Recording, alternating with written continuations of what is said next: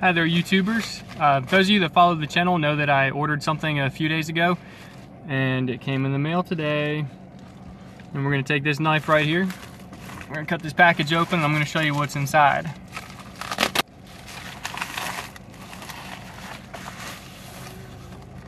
Right there, is it upside down? It's not upside down. There's the cool pad, and there's nothing else in the package, so that's all we need. This right here is, man, that's sealed and everything. Come on. Come on. All right, so I got the package open. Let's open it up. And there it is. This right here, ladies and gentlemen, if you're not familiar with any of my previous videos, this is the Cool Pad Surf. It's got Sprint service, and this is a new product from Netbuddy that is supposed to be $20 a month, unlimited, uncapped, unthrottled internet. And I'm going to use this for however long it takes. I'm going to test it out and see if it is actually living up to the expectations that it's supposed to. I'm going to take this inside, I'm going to charge it real quick, and then we're going to dive into it a little bit more, and we're going to see how good it works. Okay, so that was a lot easier than I thought it was going to be. This device was actually fully charged when I got into it.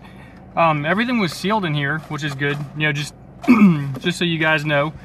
Ordered this from Netbuddy. I figured I'd be getting like a refurbished device or something like that, but everything was sealed in here. The battery was separated, you know, in its own package. It comes with a charger, you know, pretty much everything that you need. This is the device right here. I don't know if you can see that it's all lit up already, but it was basically ready to go. As soon as I took it out of the package, all I had to do was use the password that's in the back of the device and sign in, and I had internet access immediately. I took it around the house, I tried it out a little bit, and this little device is, I mean, it's so small that it does depend very significantly. Your service is going to depend on where you place the device in your house. And the best placement for me happened to be the front of my house, but my Sprint tower is over there, so that makes perfect sense. Put it on that side of the house so there's less stuff in the way. But yeah, like I said, it's a tiny device, so placement matters a lot. However, you can take the SIM card out of this and you can put it into like a MoFi router or something and get probably way better signal. Let's do some speed tests real quick and see what kind of speed I'm getting with it. Okay, so here I am at the front of my house, and I have it set up pretty much where I want to set it up, in a central area, so that way all of my devices are getting service in the house. Let's start a test. I went to Speakeasy because I got a lot about using Google to test my speed, so let's do it on speakeasy.net and see what kind of speed tests I'm getting.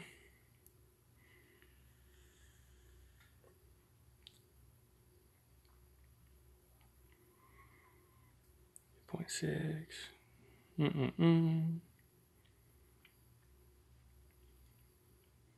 Alright, so it looks like 9.7 megabits per second download speed. Let's see what my upload speed is.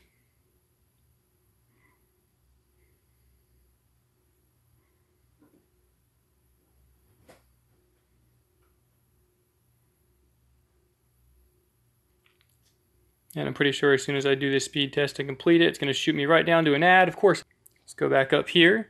Your speed results. So 9.7 megabits per second download, 6.7 megabits per second upload.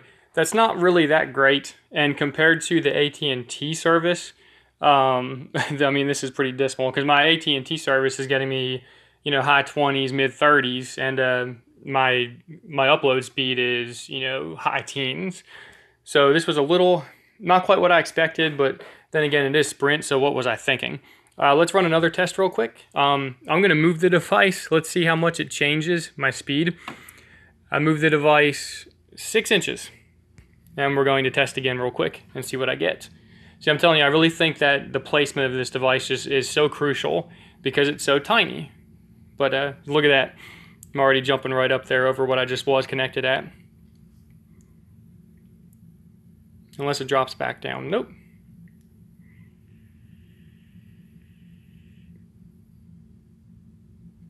Alright, so we got 14.1 download.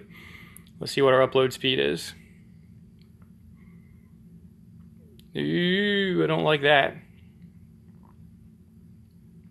There we go. Keep going, keep going.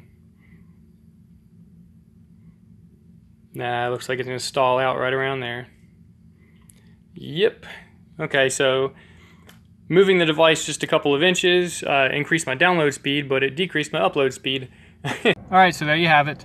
I ran a couple of speed tests. It looks like we're going to get somewhere in the vicinity of, 10, 11, 12 megabits per second download and maybe 5 or 6 megabits per second upload.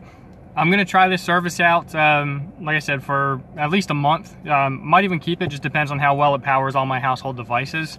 Now, whether or not this is going to be a service that's good for you is going to be really determined by what you're using it for. Simple online stuff, maybe watching some YouTube videos, things like that should be no hassle. I should be able to game, like while my girlfriend does that. But outside of that, trying to power like sometimes, 4 and 5 devices at a time like we do, we'll probably experience some slowdown.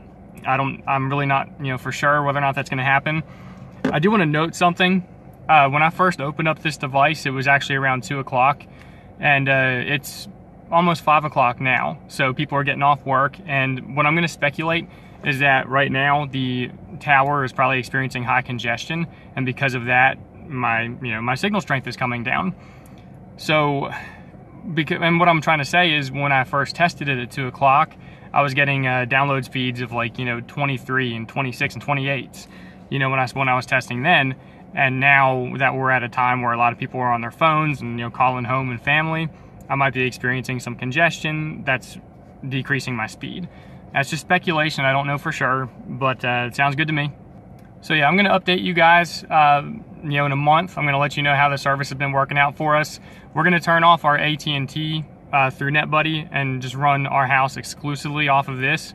And I'm going to see if it has what it takes to, for me to game and for her to, like watch Law and Order SVU, streaming on the Roku, and playing on her computer and watching YouTube videos. She likes Degrassi, if you guys have ever heard of that. But we usually, we put a lot on our internet. We're always running stuff, constantly streaming, gaming. So putting this to the test, I'm skeptical. I don't think it's going to work out for us, but maybe it will.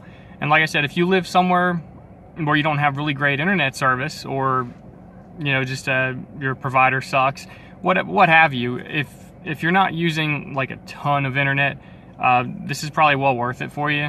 20 bucks a month is the breakdown. If you haven't seen the video that I posted right before this, that's the video where I talk about what the service is. So I provided at the beginning of the video a card you can click on the top, and I'm going to provide one right here as well. I don't know which side of the screen it's going to be on. So yeah, you can check that card out and check out the first video so you can get a breakdown of what the actual cost of this is. And that way you can kind of gauge whether or not it's something that's for you. So that's what I got for you for now. I'm going to give this a try, and that's totally illegal, man, but go for it. And we'll see how it works out, and I'll update you guys soon. Thank you very much.